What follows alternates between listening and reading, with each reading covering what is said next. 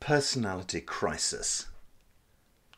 Today's sermon is based on the classical text from the wonderful punk band The New York Dolls. Chapter 1, Personality Crisis, verses 1 through to 20. And lo, David Johansen did scream, Personality crisis, you got it while it was hot, but now frustration and heartache are all you've got. A quick scan through the lyrics seemed to affirm an accusatory position regarding, I'm guessing, a former girlfriend. Words such as butterflyin', celebrity and prima ballerina pepper the song. One is left with the distinct impression that said lady might have been a little bitch. Although this being the late 70s and punk just emerging from the woodwork, it was also possible that this was a one-sided appraisal by David, who himself had not been behaving in a gentlemanly way either. Ah, the heady days of punk, what a wonderful self-image we wove for ourselves. I was 16 when it all kicked off. I was a nice middle-class boy with a penchant for drink, girls, and a little organised violence, i.e. rugby. I had a small income from daddy, so buying a pair of PVC trousers and fitting a mohair jumper with safety pins wasn't too difficult. In a stroke, I'd blended into a new crowd. We spent nights in dodgy bars, dance halls and dingy flats, dancing, drinking and occasionally smoking something stronger than No. 6 cigarettes. I briefly made it to the heart of the scene by becoming acquaintances with Nasty Phil, singer and harmonica player with the Edinburgh punk band The Cheaters. Nasty Phil wasn't that nasty after all, it turned out. He even had an Andrex puppy blonde Labrador. The nastiness came in when he used to get stoned with the puppy and laugh as the puppy staggered about off its tiny nut. Their classic lyric was, I don't want to be radioactive. A huge concern to all of us at the time.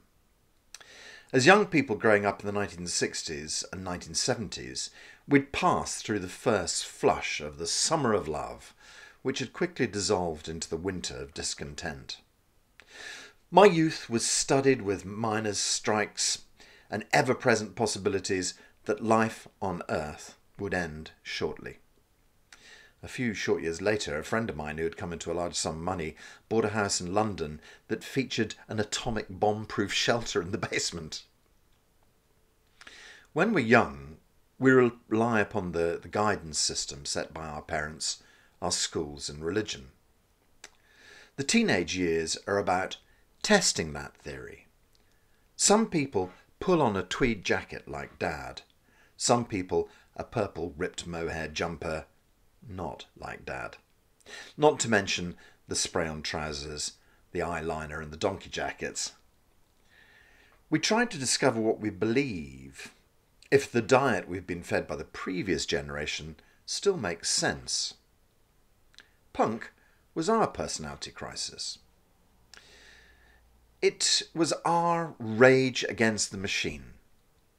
Every generation invents a new way to express themselves, and our trend was punk.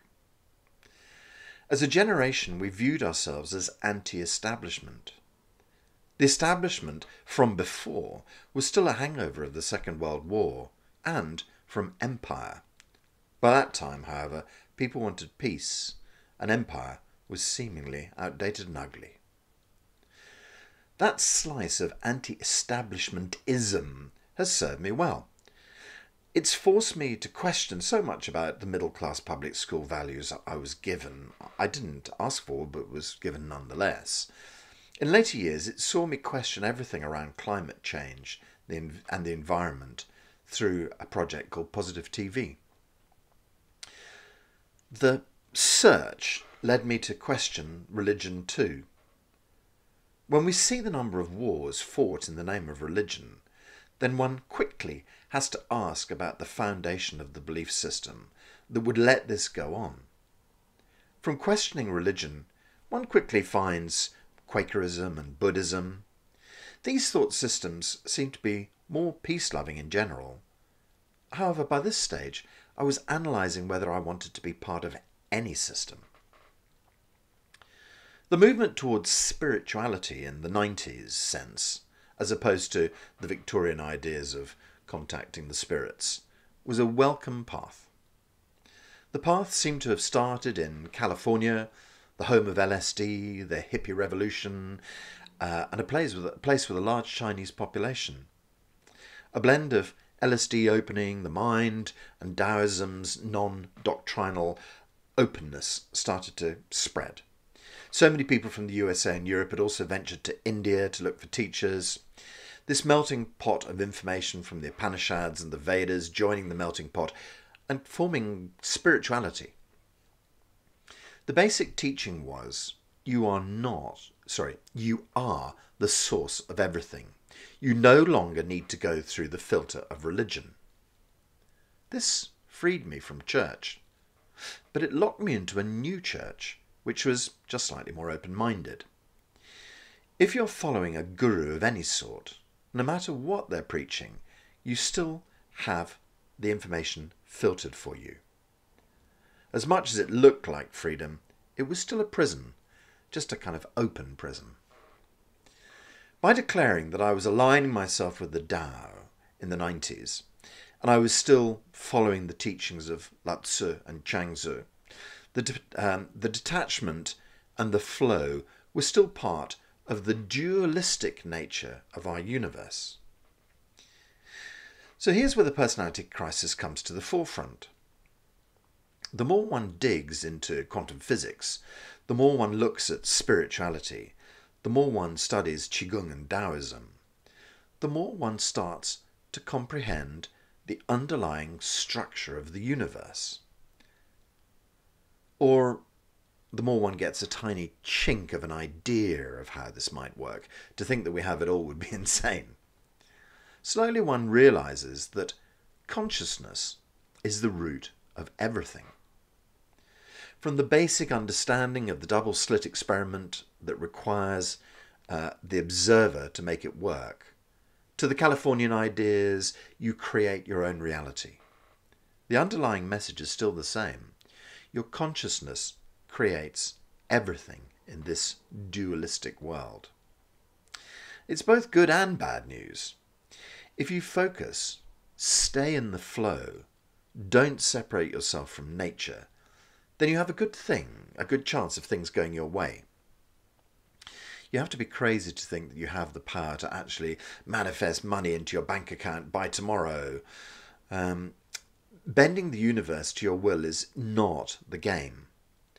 Allowing the universe to flow you to the right place is the only game. Maybe the universe needs you to have a full bank account. Make sure that if you do get a sudden windfall, you use it wisely and in keeping with your life's mission, or it might just flow away again. To think that anything in your life has ever been wrong is total folly. Your relationship to your life's purpose is the only thing you may ever have done wrong. What the universe wants, it gets. If you ignore your calling, you'll get a warning shot across your bows. If you decide to become an arms dealer, eventually you'll get yours in the end. We call it karma.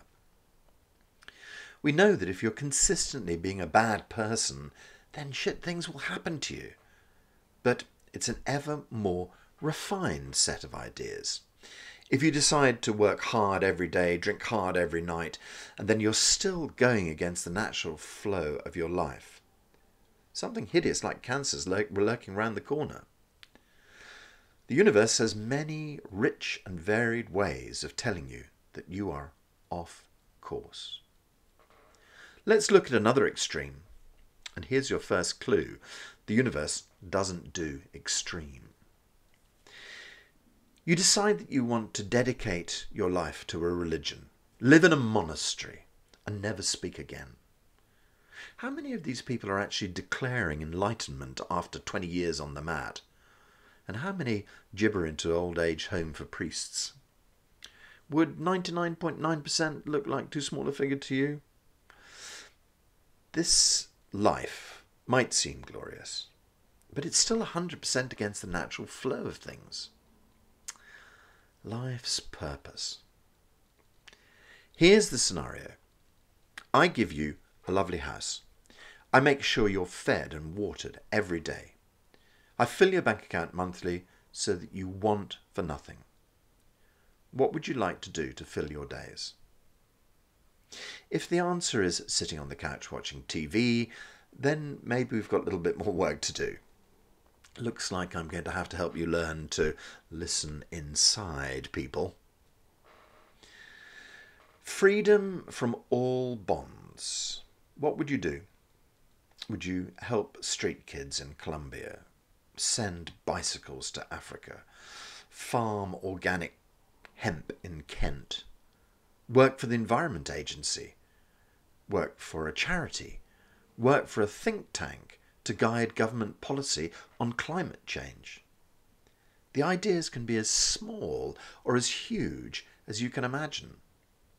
The only thing you have to remember is to make sure the direction is true and that you stay connected and in the flow. As doors graciously open for you, you step through them carefully and thoughtfully. If the doors remain shut, then they were just not your doors. Be patient. Rome was not built in a day. As long as you feel happy, isn't that enough?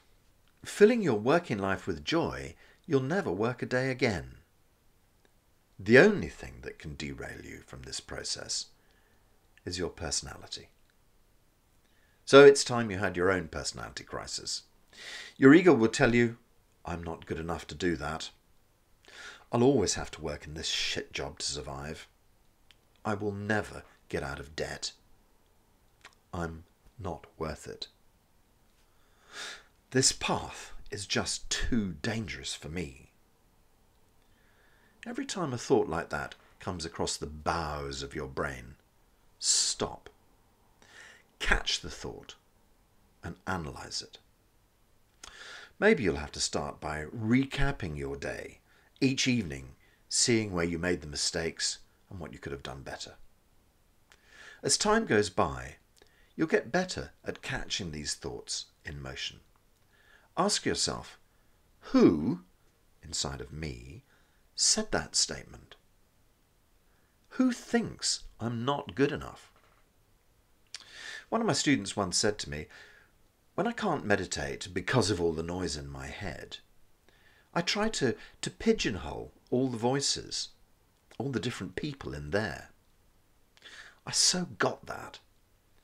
My dad, my teachers, my family, my friends, they'd all left voices in my head too. Voices that were all too happy to chirp in at the slightest opportunity. This then is the crisis. You need to identify who's speaking, what past pattern triggered them, and start to find ways to break the idea down. Talk to that person, reason with them, tell them kindly you'll no longer respond to that idea and that you're just now going to ignore their advice. Hey, you never get it right first time. Sometimes it might take 100 times before you catch the idea. The ego can be very tricky. It dresses your dad up in different ways. And I don't mean tweed jacket or three-piece suit either. Just when you think that a pattern around anger that seems to have been picked up from your father's short temper has been dealt with, then it'll raise its ugly head in another way. Still, catch the thought. Spend a while looking for its root, and then you'll no doubt realise that it comes from the same root personality, just disguised in a different way. Be strong. Persevere. Where does your own personality crisis lead? Well, I'll let you know when I get there. However, I can say that with each passing day, it brings longer spells of happiness and joy. It makes life much more simple. The calmness that comes with the internal quiet is lovely. Ultimately, the suggestion is that one can find one's true self and abide in this unity consciousness state for longer and longer until, who knows? One thing I can say is that you peel away these layers of personality, the trappings of daily life start to seem ridiculous. The millions of games that people play just to waste their waking hours. The reading, the researching, the gaming, the television, hours absorbed by one's mobile phone. Need I say more? The bliss of lockdown has been my deep reconnection with nature. I was given a great gift at the beginning of lockdown, some excellent quality Bose in-ear headphones. They lie on my desk, almost unused. These days I walk with a quiet mind. As thoughts appear, they suddenly seem like overdressed and over-made-up actors who have suddenly been pushed into the spotlight, but who have forgotten their lines or are a bit shy to get started. In the harsh light, clarity and silence, they're starting to look obvious and stupid. Large facets of society suddenly seem ridiculous. My life's work suddenly seems very clear and necessary. My boat has drifted gently into the middle of the stream and now is pointing down the river. Sure, there are still a few rocks under the water, maybe a few rapids to negotiate, but the river seems to get wider and deeper every day. I feel the presence and the power of the ocean slowly pulling me home.